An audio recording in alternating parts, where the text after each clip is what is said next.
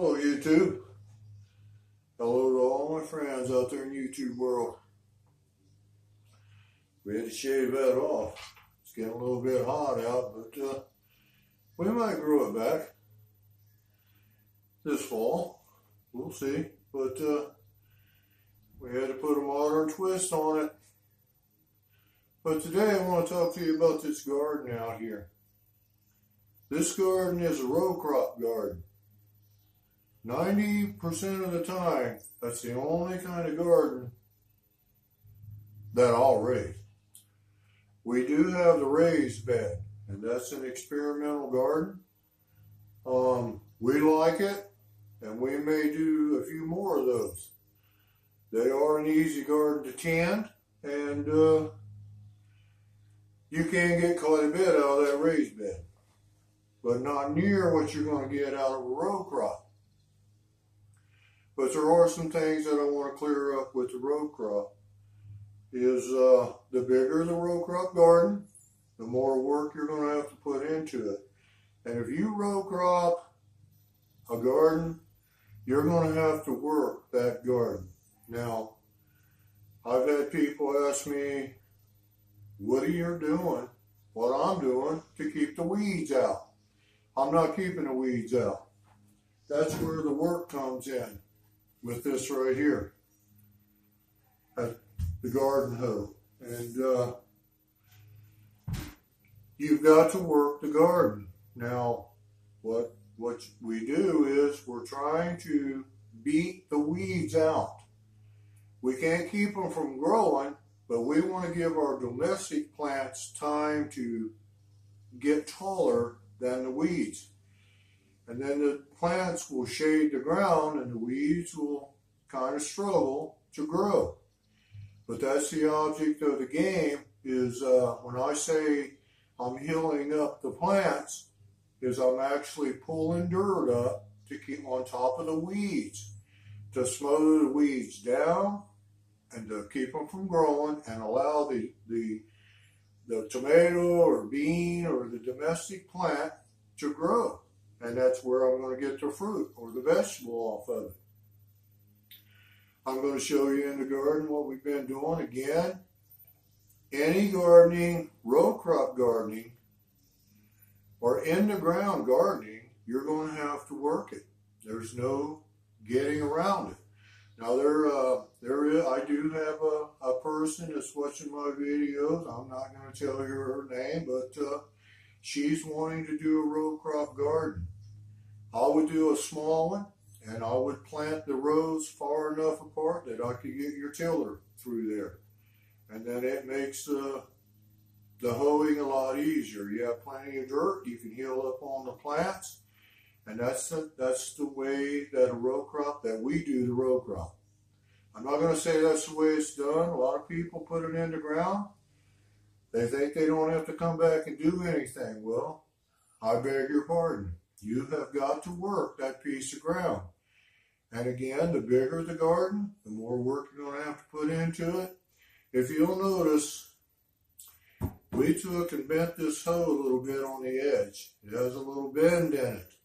Then we sharpened the hoe. And what we want to do is, this is a gooseneck hoe, by the way, is we want to sharpen up with a little hook in it where we can just shave the weeds off even with the ground. We're not going to dig them out of the ground.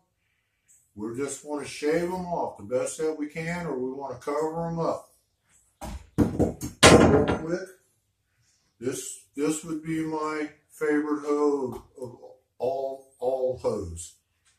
This hoe and I have been around for a while. It's a heavy hoe. The wife doesn't really like this hoe. I have several of them, but she likes the little gooseneck. And it's a very light hoe. Also, in the garden, you want to use this part, the corner. You're going to shave the weeds off with the edge. You're going to hoe with pull the dirt up with the blade, but this little corner, or this corner, you know, for digging and kind of chipping away. Sometimes you can't, Well, even in this garden, you're not going to be able to get the tiller through there. Everything's going to grow up, it's going to fold out, and we're not going to be able to get the tiller through there. We're still going to have to come in and work it with the hoe. So let's go out here and take a look at the garden, and I'm going to show you what I've been up to real quick. Sometimes you have to come with the back of this hoe or the gooseneck to break those clods up. They're pretty big. You've seen it in the last video. We're going to take the back of it. We're going to break them up. All right, let's go out there and take a look.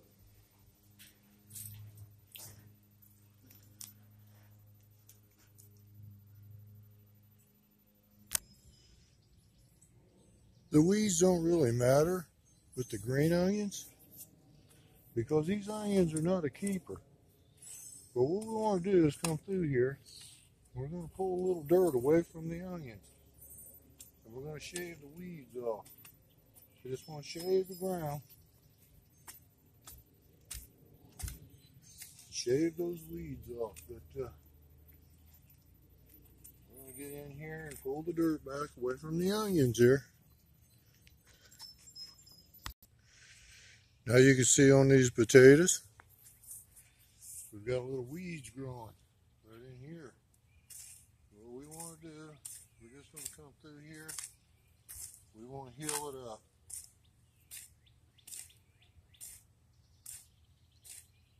Trying to shave the weeds off a little bit.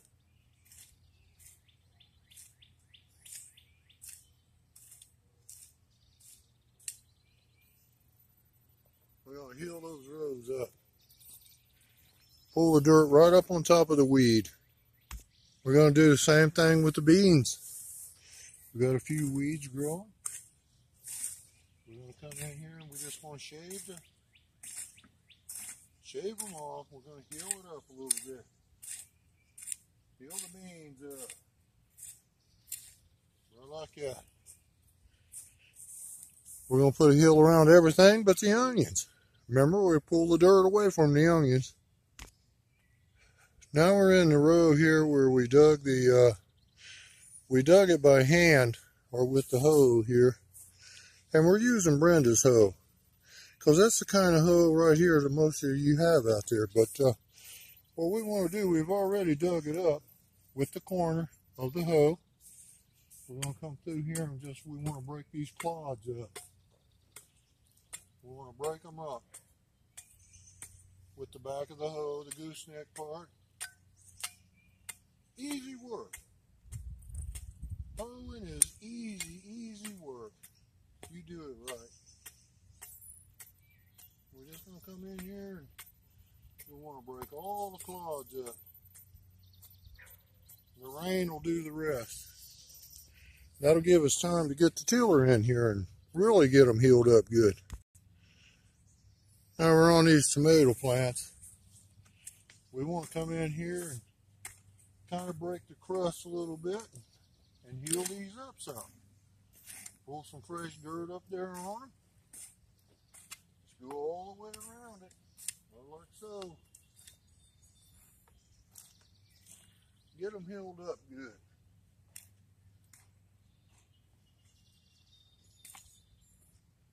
Pull up a nice little hill of dirt around them and just let them grow.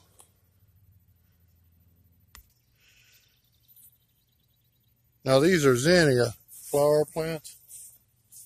We're just going to pull a little hill of dirt up here on these. This will be the first time they got healed, and we're just going to go down through here and heal them up a little bit. Put a little dirt up there on them. Just a little bit, till they come out of the ground a little more.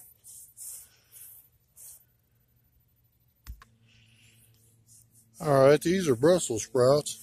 We got some cabbages on down through there. But what we want to do is come in here, put a little dirt up on them.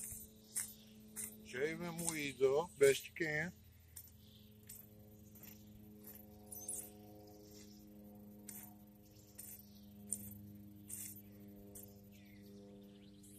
And if you got the little bend in your hoe and it's sharp, You can shave the top of that ground easy. Now these are beans.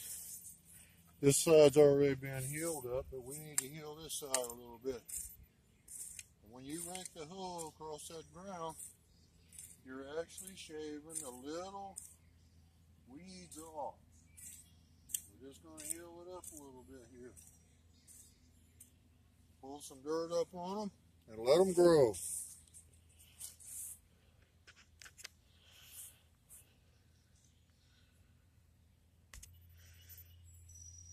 Now on this garlic, all we really try to do, and we're not even sure that you have to, is we just want to kind of keep the weeds down.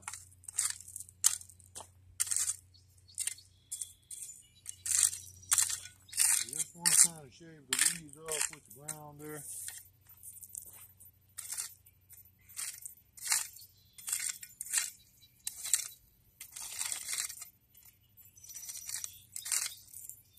Kind of show you what we're doing here with the garlic. We're not sure that it's necessary, but that's just the way we're going to do it.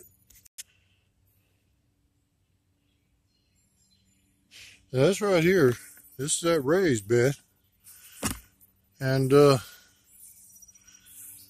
just kind of show you. We don't have to really do anything to it. It just kind of grows itself there. I like that. Now this is a newer part of the garden. We just added this on to it. It has been stubborn this year, and it's really wanting to fight us with the weeds there. But we'll get her under control. All right, I hope that helps you out. I hope that helps the lady out there. Remember, the object of the garden game is staying on top of the weeds and giving your plants time to grow. Once they jump up out of the ground, with the work you put into the garden, with the rains you're going to get, and the fine weather, the humidity's got a lot to do with it, they will jump out of the ground. Again, this is a small garden, but we're going to see how much we can get out of it. There is no fertilizer in this garden at all. No chemical fertilizer and no organic. We want to show you what a bare piece of ground will do. We raised a garden in this piece of ground last year. It did fairly well. We're going to see how good it does this year with nothing but hard work. All right, I want to say God bless to you, and thanks always for coming by and watching the video. We hope you subscribe to the channel. We hope you learned a little something about row crop gardening. And it's not the easiest garden in the world, but we believe that you can get more from the row crop than any other style of gardening. We're not going to say quality, but we're going to say quantity. That's for sure. Again, thanks for coming by. You have a good day. We'll catch you in the next video.